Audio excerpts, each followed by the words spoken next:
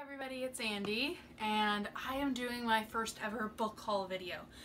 Now, I do want to admit, if any of you watched my first video, it has been a slow process to actually start BookTube, and so I actually have about 3 months worth of books. I've been good. I'm shocked by how good I have been the last 3 months. I only have 12 books to show to you guys, and honestly, half of them I've bought in the last 2 weeks. So I think I'm just gonna go ahead and dive on into this. The first two books in Jojo Moyes series, Me Before You and After You. I watched the movie and I have to tell you that I am so in love with the movie, mainly because of the actors that they chose. But I do have to admit I have not read these yet. I specifically got these because I really wanted to read them and I wanted to see what happened next, because they made the first one into a movie and I don't know if they're gonna make the second one into a movie, but I want to find out what happens. So those are the first two that I got. Something that has been popular in the last few months, especially since the movie came out, is Everything. So I will admit, again, I have not read this yet. I've heard really good things about it, and again, I watched the movie before I read the book. And it got a 4.11 out of 5 on Goodreads. So I'm excited to read this because it looks really cool. One, I love the cover. I mean, look at this. But two, it's got like some of them are like text messages. Some of them are like pictures. So I thought they had pictures. I thought they had like drawings somewhere in here. Maybe they don't. Maybe I'm lying to you. Please don't tell me I'm lying to you. Oh yeah, I'm right. See, they got like pictures and stuff. This is like really cool how it was written. So I'm excited to read that. The next one, there's a theme here, is Nicholas Sparks' The Longest Ride, which again, I have watched the movie, but I have not read the book. I almost wish I could have gotten the film tie-in of the book, but I'm really happy that I got this one because I like the way this one looks. Even though I'm not exactly happy that it's paperback, it was like $2, I think, because that's usually where I buy my books, at the bargain store in the clearance section, and that's where I got this. So I'm really excited to read this. Don't know when it's going to happen, but I added it to my collection, so I'm very happy. The next one is something that I have not seen the movie series. I haven't, like, I know there's at least 2 versions of this, but it's such a classic that I'm like, I need to read this. It is Dr. Zhivago. So for any of you that don't know what Dr. Zhivago is, he's a poet, he's a philosopher, and a physician as well. And it's essentially based around the time of the Russian Revolution, and it follows his journey and his journey through love and how the Russian Revolution affects his life. And again, it looks really good. I really love the cover that I got. It looks really pretty. So that's another one that I got. The next book is the 3rd book in a series that I have read the first book of. The first book is The Princess Academy. The second book is The Princess Academy Palace of Stone. And then the third one, which I got in this haul, was Princess Academy The Forgotten Sister. And real quick, just to go over what the first one is, I can't go too into detail because it will give away the plot of the first one and like some big spoilers, and I don't want to do that to you guys. The Princess Academy follows the main character, Miri. She lives in the mountains in a little village, and it's this mining village, and she is a part of this world where the country, the way that they choose their queen is that the priests of the realm choose a province, and then all of the eligible ladies, I believe it's between the ages of 14 and 18, I can't actually remember, but they are all taken to a princess academy somewhere in the realm, and it's usually in that province. It has been years and years and years since the country has chosen a queen from this village, and Miri is of course one of the eligible ladies. And there's a little bit of like mystery and a little bit of magical powers, if you will, that you find out, but it's essentially how Miri and the girls that she's living with deals with being thrown into this world where they have to compete to essentially be the next queen, when some of them aren't even sure they want to be the next queen. And it follows her and how she gets through that. And they have to be in this academy for a year.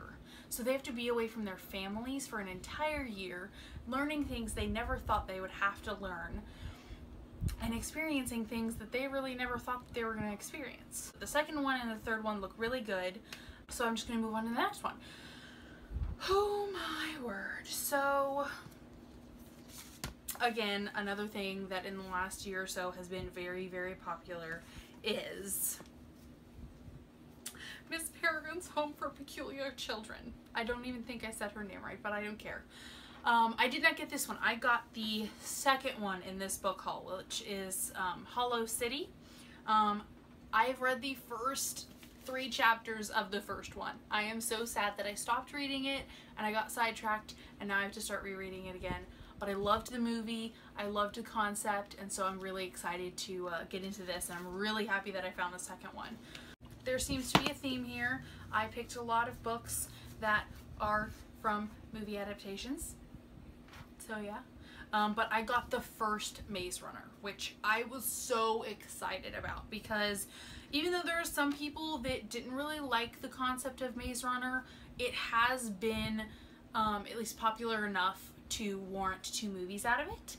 And I'm really hoping that they're doing a third. I don't know if they are. I really hope that they are. Shout out to any Maximum Ride fans. I am so happy that I got this. Shout out to Piara Ford, who is obsessed with Maximum Ride. I got Maximum Ride School's Out Forever. I got the second book in the series, which I'm so shocked that I did not have this. But I'm also really happy because it's technically a first edition. And not that that like is a big thing, but I mean, I'm just really happy I got a first edition. And it's a really nice hard copy, and I'm so happy I finally got this. So I'm obviously very excited. Next on my list of book haul things, I'm getting very close to the end, by the way. I actually bought both of these in the same series about like 2 months apart from each other. I bought the first one, which is the Looking Glass Wars. So excited that I got this, and it's in hardcover, and just look at this thing. It looks fantastic. I have been seeing this on like recommendations and like people that have read it, and I have not sat down and read it yet, and now I have a copy, so I don't have an excuse not to read it. So there's that. And then about 2 months later, actually like a week and a half ago, I bought a hard copy of Arc Enemy, which is the third in the Looking Glass Wars series. I know I should have the second one, but I didn't, because I was in the bargain area and I wanted it, and it was hardcover, so I got it. But for any of you that don't know what the Looking Glass Wars is, hopefully you can infer that it is Alice in Wonderland related. And it's a twist and concept on how everything works in the Alice in Wonderland world. It follows, I don't know if you actually pronounce it Alice or Elise, but I think it's Alice Hart.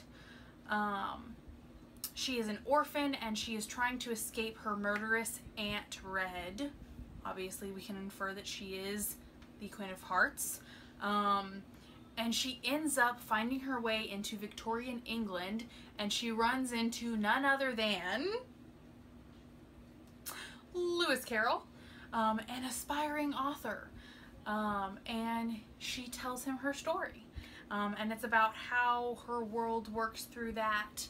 And I'm not sure what continues on in that, but it all follows that same realm. So I'm really excited to read that. Next book on my book haul is the second book of this book haul that I actually have read, and I actually finished this book like last week.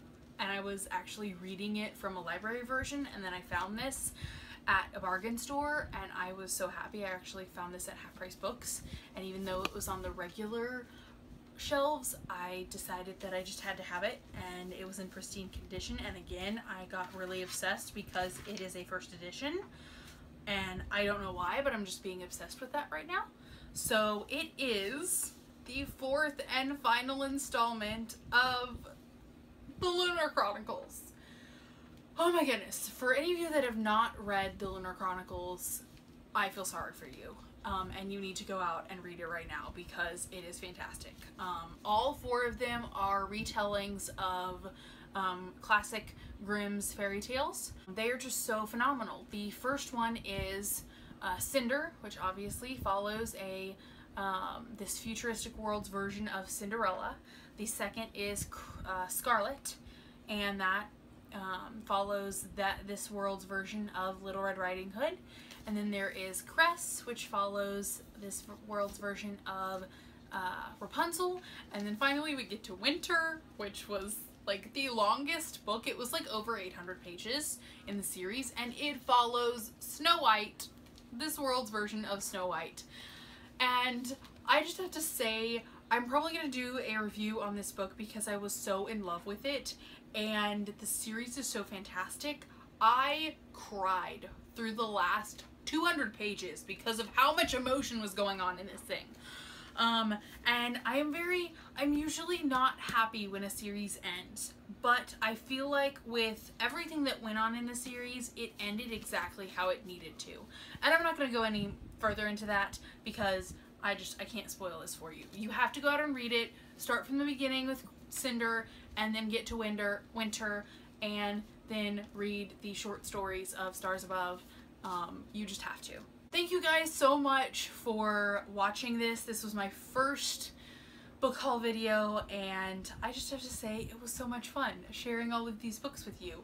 I'm gonna put all of the links to Goodreads on each of the books down below, a list of them, along with the list of the books in the rest of the series. I'm also gonna put information on all of my social media, so please go follow me and please subscribe. And I'm just so grateful for anyone that has decided to watch this video, and I thank you. So you guys have a nice day and a nice week, and I'll see you guys later. Bye!